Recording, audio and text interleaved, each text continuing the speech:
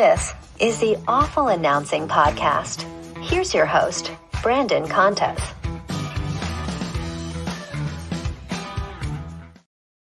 Alrighty, welcome to episode 65 of the Awful Announcing Podcast. I'm your host, Brandon Contes, and this week we are joined by Jim Lampley. Jim, who spent 30 years as an announcer for HBO Boxing. Now you can catch him contributing to ppv.com, which is where he's going to be Saturday for Canelo Álvarez versus Edgar Berlanga. Jim, thanks so much for coming on the podcast today. You were away from the sport for about 5 years after HBO moved on from boxing. Now you've been back for a year with ppv.com. How has the last year been, the opportunity to be involved with boxing again?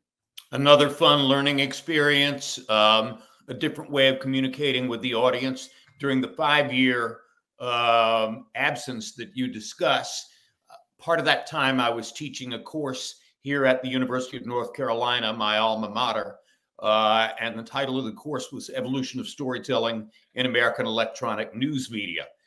Some of the principles that I taught in the course extend beyond news media to sports media, and one of those principles is, and I recited it to my students many times, evolution of various different systems relative to electronic communications, particularly evolution in electronics, evolution in personnel, evolution in business structures and financing, et cetera, can ultimately lead to differences in the way that stories are told. Here's a perfect and graphic example for them. ppv.com is a new enterprise in which, along with 3 other supposed experts, I say supposed experts, they're experts. I'm supposedly an expert. But at any rate, the 4 of us sit at ringside, watch the fights, and participate in a live chat stream with each other. And audience members who are watching the fights can also opt into the chat stream and comment along with us or push back at us. It's a whole new thing. And when I was asked to do it, I was reconciled to the idea that I wasn't going to be doing any blow-by-blow anymore. This isn't blow-by-blow. It's a different way of commenting on the fight. And it's been tremendous fun for me to do this for the first year. Has it been enough to like fill the void for you, or does it only make you want to get back into broadcasting and calling fights more? Well, certainly it fills the void with regard to my travel schedule. It puts a paycheck in a place where no paycheck existed for 4 years. It brings me back into the media room and into personal contact with the fighters and their surrounding support people, managers, trainers, promoters, et cetera, et cetera. So all that is good. Would I rather be doing blow-by-blow on one of the streaming services? Nobody asked me to. So the simple fact that I was not asked is sufficient to say, all right, do something else. And when ppv.com came along and offered the opportunity, I jumped at it because, again, it's a new way of telling the story. It's cooperative and participatory. There are 3 other people who are doing it at the same time that I do it. I respect them all. So it's been a fun way of branching out at the end of my career. And you're no longer teaching at UNC? When I started doing ppv.com, I decided to take a break from teaching because the workload for ppv.com is more than I had at first imagined. When first the deal was offered, I'm thinking, okay, I go to the fights and I comment on the fights. I didn't really realize at first that there would be so much promotional activity relative to this. Makes all the sense in the world. We're trying to build something new, but by far the biggest time expenditure is dealing with people like you and getting the opportunity to continue talking boxing in various other electronic media such as this one. So all of that has been great, and I enjoyed a lot. What made you want to get into teaching? Because you were not teaching when you were with HBO, correct? That just started. No, I didn't start teaching until I was finished with HBO.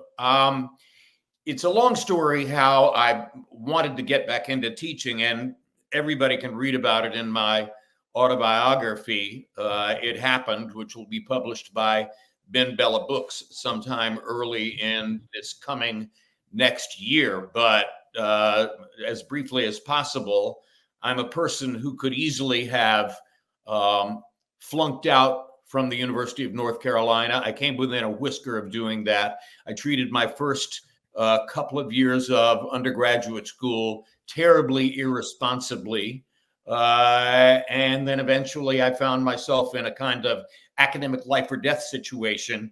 And I had to buckle down and spend the last 2 years of my academic career really grinding and taking overloads. And I had to make long strings of consecutive A's to avoid flunking out, because I had come so close to flunking out at the beginning of the process.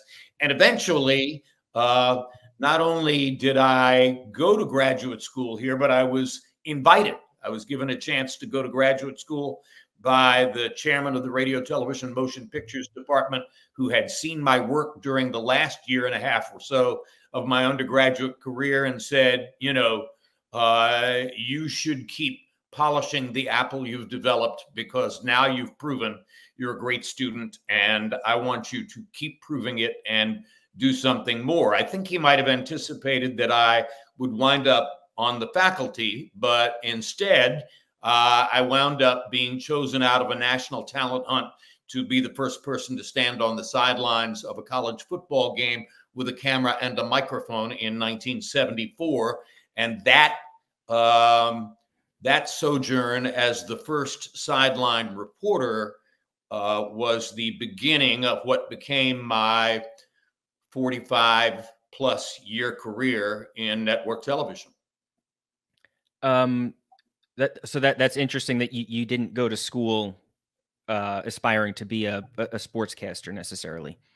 I was an English major. Yeah. And I aspired to read books, and I was an overwhelmingly devoted sports fan, and I could talk sports at length with anyone. But no, that wasn't what I was thinking of doing. And then when I finally got my undergraduate degree, I was offered a chance to volunteer in the press office of a political campaign.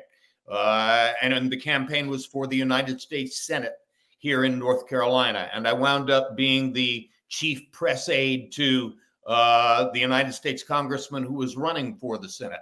And when ultimately we lost that race, I was, at a loss for what to do next. And that's when the chairman of the Radio, Television, Motion Pictures Department said, come to graduate school. This will help you to continue polishing what you've done so far. And from there, I got to work at WCHL Radio. I got to work at University of North Carolina football and basketball radio network. I did the Dean Smith Show. I had a talk show of my own here in Chapel Hill, and all those credentials were under my belt before I went to interview for the college-age reporter job with ABC in 1974. So as a professor now, were most of your students aware and familiar with your career? Some. I don't know that I could say most. I think, during the first semester I was teaching, probably word got around. So there were more of them as time went by. But at the beginning, I think the vast majority of my students didn't have a clue. And I had to explain to them, or someone in the department explained to them, no, this is the most experienced broadcaster on the campus. So if you want to work in television or radio broadcasting or digital expression, he's the right person to talk to. So I spent a great deal of time having meetings in my office, just offering personal guidance to people. Yeah. And then eventually I had a mentee, a young woman who was very determined to begin her career as a sideline reporter and who had gone on the web.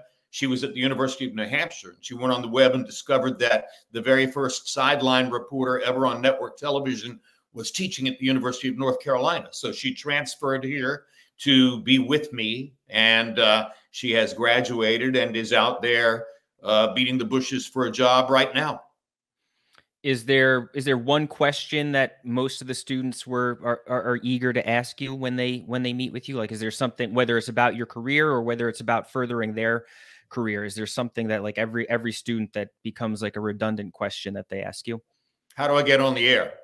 And I had to make clear to many of them that it might be better for their ambitions to lie elsewhere rather than on the air. And there are lots of other things to do within the broadcasting business. You can be a producer, you can be a writer, you can be an associate producer, you can be a researcher. There are lots of different things to do which can advance your career. And oh, by the way, quite a number of the outstanding on-air people began working off the air before somebody decided to put them in front of a camera or a microphone. And then you can also be working for ppv.com. How did you get involved with PPV? Like why were they the outlet that brought you back? Well, I think at the end of the day, they were a brand new medium, intelligently conceived because of the possible interaction between live chat and the live event and the information that is proceeding from the broadcast itself. All of that fit together, even though it had not been done before. And I think they were looking for, they already had a couple of meaningful names. Lance Pugmire, Boxing Scene, very well-known boxing writer and a good one. Chris Algieri, welterweight fighter, was working with them. And they were looking for a bigger name that they could promote and also somebody who would be skilled at doing the thing that I'm doing with you right now. So they reached out to me, and that was exactly 1 year ago. The very first fight I did was the Canelo fight last September. And now here I am getting ready to cover Canelo again. When you signed off HBO in 2018, did you expect to hear from more outlets? Yes. I did. Yeah. Were you surprised at that time when HBO Boxing ended? Yes. I couldn't figure out then and still can't figure out to this day why the cell phone salesman from Dallas who bought HBO and Time Warner, for that matter, thought it was a good idea to get rid of what had been one of the most successful franchises in the history of premium pay cable television and one of the most successful franchises in broadcast television in general. Why in the world would you remove boxing from HBO? Because it drove subscriptions in quite a number of different ways for a long time, and it helped create shoulder programming around the fights, such as my series, The Fight Can, that ran for several years and helped to illuminate for people what was going on in the boxing world. No, I couldn't imagine why they wanted to get rid of it, and I still can't. So HBO Boxing at that time, it was healthy in your opinion. It's not like you were witnessing a demise the couple years prior or anything like that.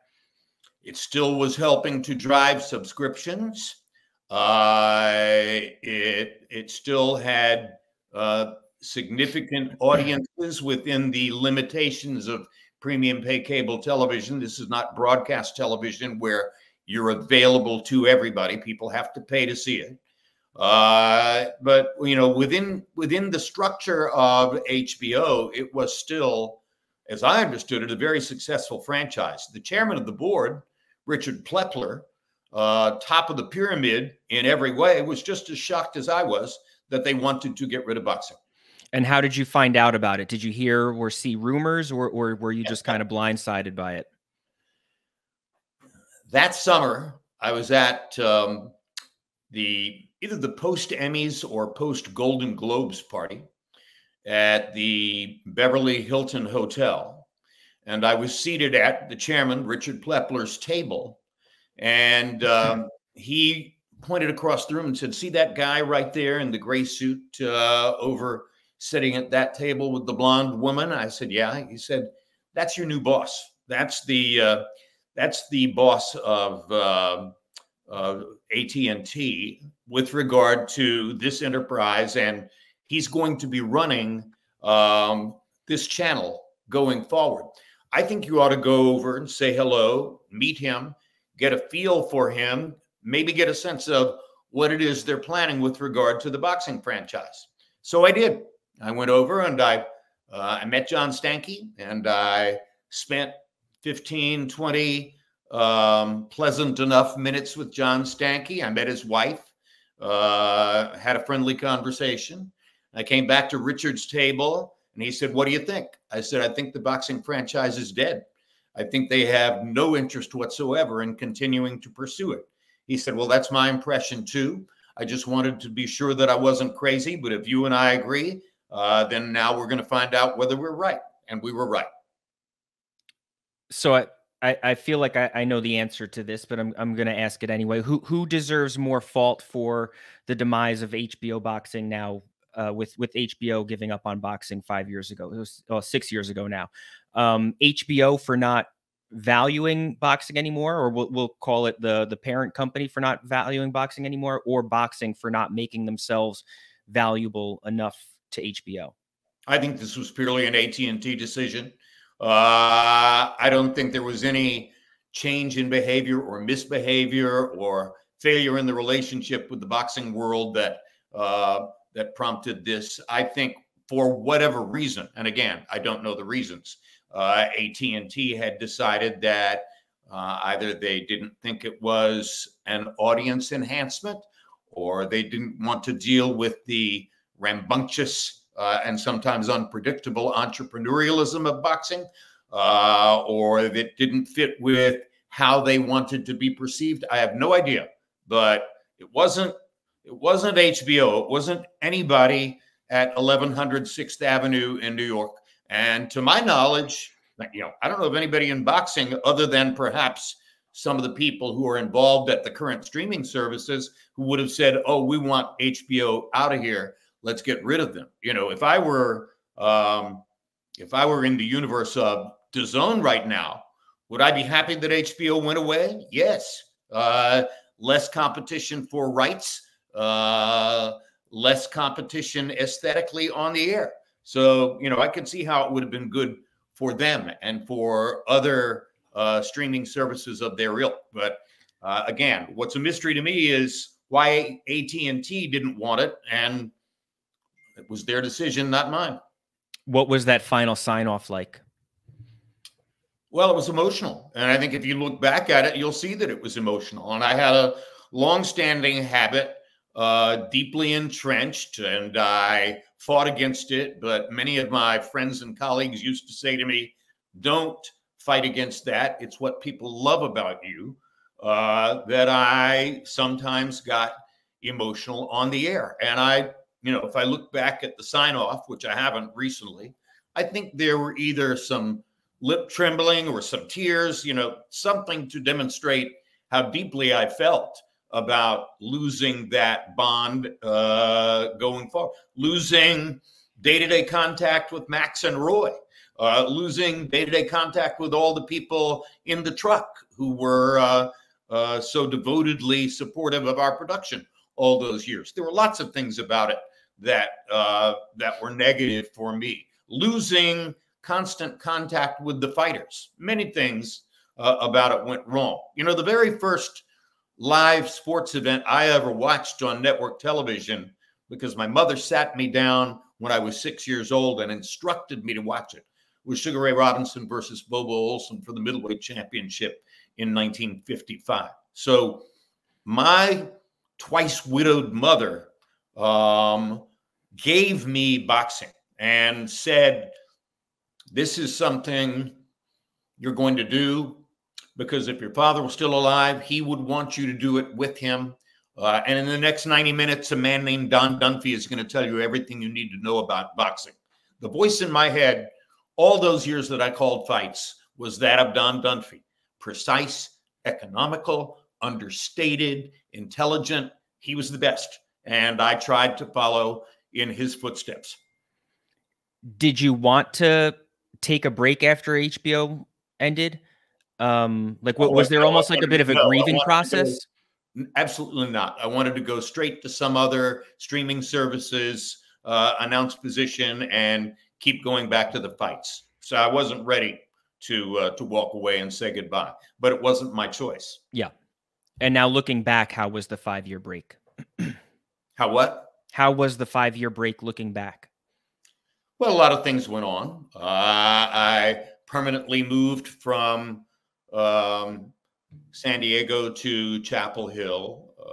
Huge percentage of my family, both my family and my wife's family, moved here to be with us. I taught for 5 semesters. I'm back to doing all the things I scraped and kicked and fought to do when I was an undergraduate and then later in graduate school, meaning that I have tickets to the basketball and football games, and I get to go sit and watch them in good seats. My wife goes with me. And I have, a lot of friends and a beautiful home in one of the most beautiful and lovable cities or towns, if you want to be more accurate about it, in America. I always loved Chapel Hill. I always thought deep in my heart, some way or another, I was going to come back. So all of that has played out pretty much exactly the way I would have wanted it to. Do you relate it all to Warner Brothers Discovery losing the NBA rights for TNT and everybody inside the NBA knowing this is their last year? Yeah, I can definitely relate to that. And I can only imagine how the people who have worked on the TNT studio show, Kenny, obviously, a Tar Heel, is a friend. Ernie, a colleague for a long, long time and someone I admire and respect. Barkley, who somewhat unexpectedly became a massive broadcasting star and phenomenon. I feel very bad for them because I'm sure they thought, just as I did at ringside for HBO, that was never going to go away. Yeah. You mentioned when you fell in love with boxing at a young age. It was still once you got into broadcasting, it was a few years before you started announcing boxing, correct? Do you know this story? No. So Cosell did boxing at ABC, and Barry Tompkins did boxing at HBO. And by the time you get to 1987, and I've been at ABC for 13 years in 1987, I had never been anywhere near a boxing match. To do so would have incurred the ire of Howard Cosell, and that was the last thing you wanted to do. And then the network was sold, pretty much like HBO. Network was sold, and the new entity that bought the network was a stations ownership group named Capital Cities. And they wanted to put their stamp on particularly the owned stations division. And Roone Arledge was at that time running 2 divisions, news and sports. So Capital Cities went to Roone and said, doesn't make any sense for one man to be running both news and sports. Pick one.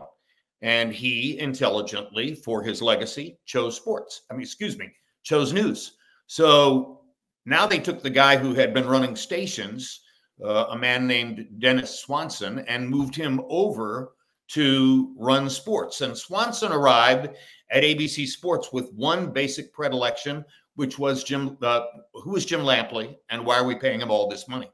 So within the first 2 or 3 weeks of his tenure at ABC Sports, Swanson made clear to my agent that he was going to do everything possible to get me to walk away from my existing contract, and he was going to do nothing to further advance and elevate my career. And gradually over the course of the next few months, he did a variety of things that made that very clear. But the one unusual thing he did was to, in the wake of Cosell's departure, to assign me to boxing.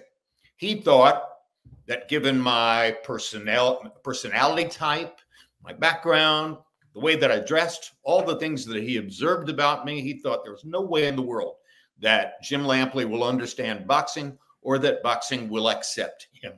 So he was assigning me to boxing for the purpose of trying to force me out of ABC Sports. He also didn't realize that the division had just recently signed a get acquainted, look-see contract with a 19-year-old heavyweight from New York whose name was Mike Tyson. And so the very first fight I ever called on ABC Sports, February of 1987, was Mike Tyson versus Jesse Ferguson. And it was a spectacular showing by Mike. He obliterated Jesse's nose in the 4th or 5th round. There was blood all over the ring. And in the post-fight interview with the expert commentator, an executive named Alex Wallow, who Swanson also was trying to get rid of, Alex asked Mike about the uppercut, and Mike said, "Katnamata taught me that the purpose of the uppercut was to drive the nose bone into the brain. I was trying to drive his nose bone into his brain." I was standing at ringside thinking, look at what I've happened onto here. This is astonishing. This kid is not only going to be the #1 quote machine in boxing, he's going to be the #1 quote machine in sports. And within the next few weeks, they all began rolling out. Boxing is a hurt business. Everybody's got a plan until you hit them, et cetera, et cetera. And I was Tyson's early curator for the first few fights on ABC before I was forced to walk away. I took a job with CBS, doing local sports at KCBS TV in Los Angeles, doing NFL football, et cetera, et cetera. And eventually, not too long after that, HBO came to me and said, "Will you call our fights?" They had signed a contract with Tyson. So that's really where my boxing career originated, was in the heart and mind of Dennis Swanson. How can I embarrass Jim Lampley and force him to walk away from ABC Sports? Oh, I'll assign him to boxing. Famous last words, right? So did you garner the ire of Howard Cosell? I hope so. I'm pretty sure that I did, because eventually I had a primetime interview show on CBS, on the television network. And the format of the interview show was that I would interview 3 people for 20 minutes each in a primetime hour. And looking for a big name to put on the first show, I reached out using my recorded address book, had the home number of Howard. I called Howard, got him on the phone, and asked him if he'd be a guest on my show. And the response was sufficient to let me know that, yes, everything about me had incurred the ire of Howard Cosell, including the fact that I was now calling fights on HBO. He was infuriated. So that part was good. Did you develop much of a relationship with Howard? Well, it was never really a positive relationship, but Howard had a magazine show on ABC during his last 2 or 3 years at the network. He had a show called Sports Beat, which was a Saturday afternoon magazine show.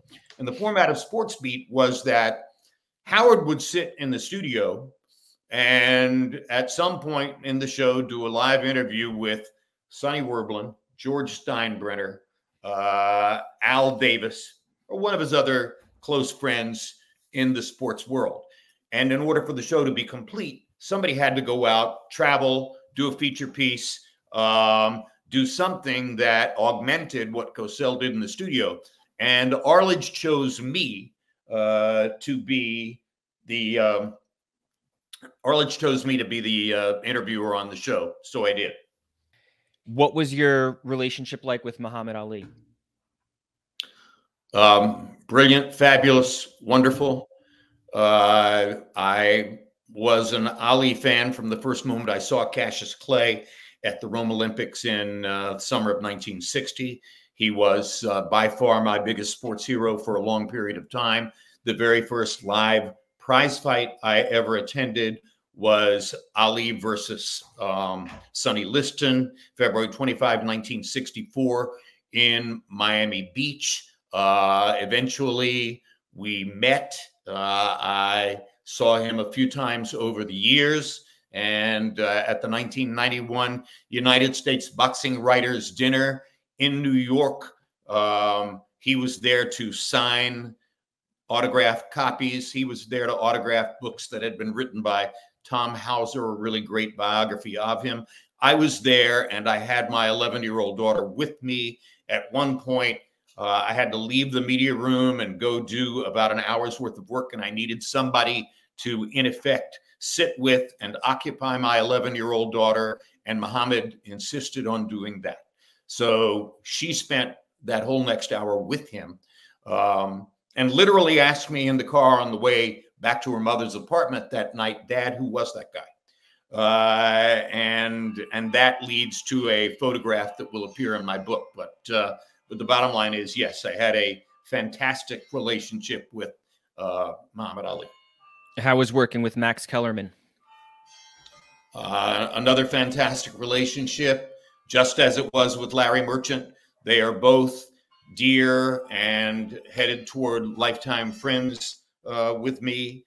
And I miss both of them now that we're physically separated. I'm in North Carolina. Larry's in Los Angeles and Santa Monica. Not 100% certain at any given moment where Max is, but I miss them a lot. Are you in touch with Max at all? I have contacted him a few times within the period of time since ESPN offloaded him, and I have not gotten much in the way of revelation from him from those conversations. He's pretty close to the vest. Yeah. Yeah. No, it's definitely just the fact that nobody has heard from Max publicly, at least in over a year. It's crazy for somebody that for decades you saw every day on television and heard on the radio. Somebody that talented, for somebody that overwhelmingly gifted and intelligent, for somebody who was so much better than so many of the people he worked with in a variety of circumstances. It makes no sense at all to me. Yeah. Also, I live on Long Island. I've been a WFAN listener my entire life. I was on-air broadcaster to WFAN. How did that happen? Well, it was about the same time that Dennis Swanson was forcing me out of ABC Sports, and my agent, a Long Islander named Art Kaminsky, was going to work finding me things to do. And he told me about a gifted radio entrepreneur named Jeff Smulyan, who was creating a new radio format that was going to debut in New York and was looking for a big name host to help launch the station. And I became the person who was the first on-air talk show host for WFAN. And I kept doing it for a while after I went to Los Angeles for work to work for CBS.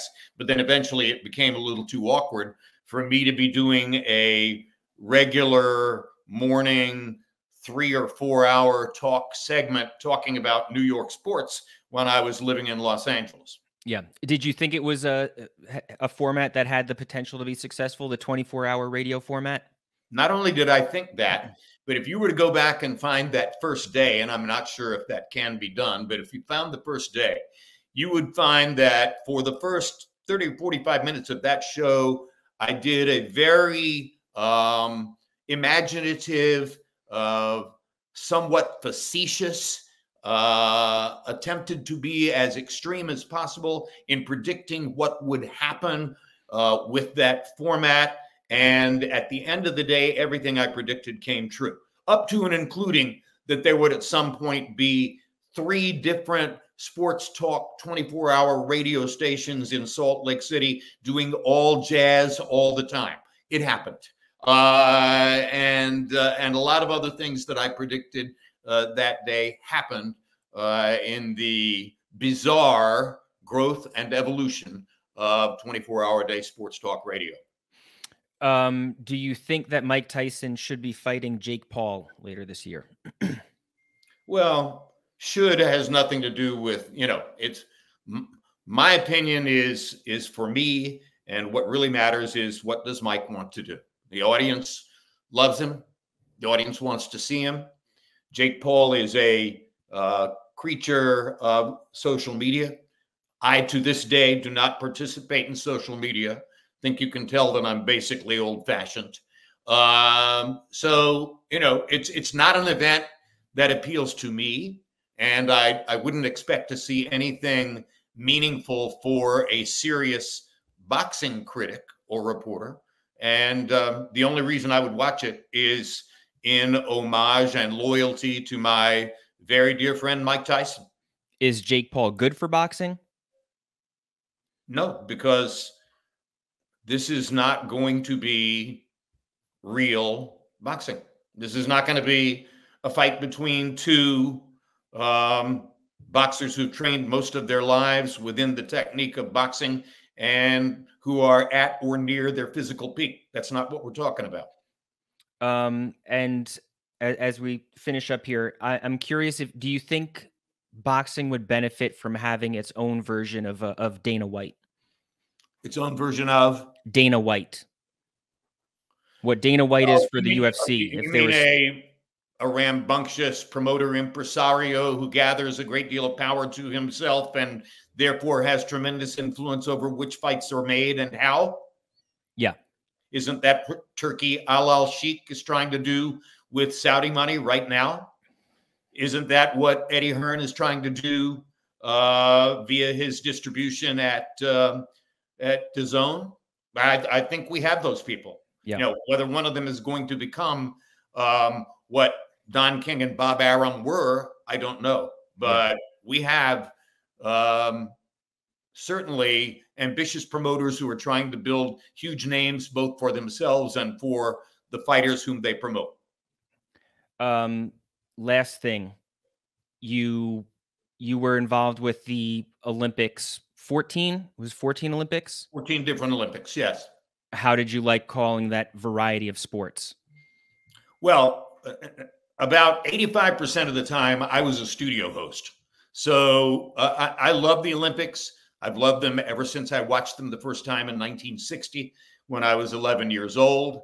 I very much wanted to be involved in the Olympics when I was at ABC Sports. I got that privilege. Ultimately, that led to all the other networks for whom I worked at the Olympics. Most of the time, I was a studio host, so I wasn't locked to any one sport. And yes, you add it all up, all of those 14 different cities and different trips and all the athletes I met, and all of the events that I was privy to. Yeah, it's one of the greatest experiences of my life. And I think, no other sportscaster has had that particular experience in the volume in which I had it. Jim, you were great. Thank you so much for coming on the podcast today. I appreciate it. My privilege. Happy to be on Awful Announcing for the first time. That is Jim Lampley. I'm Brandon Contes. This is the Awful Announcing Podcast. Please rate and subscribe to this podcast. Please also subscribe to Awful Announcing's YouTube page. But regardless of how you consume Awful Announcing and the Awful Announcing Podcast, thanks for listening and be good. Thanks for listening to the Awful Announcing Podcast. For the latest news spanning the sports media landscape and more, check out awfulannouncing.com and follow us at Awful Announcing.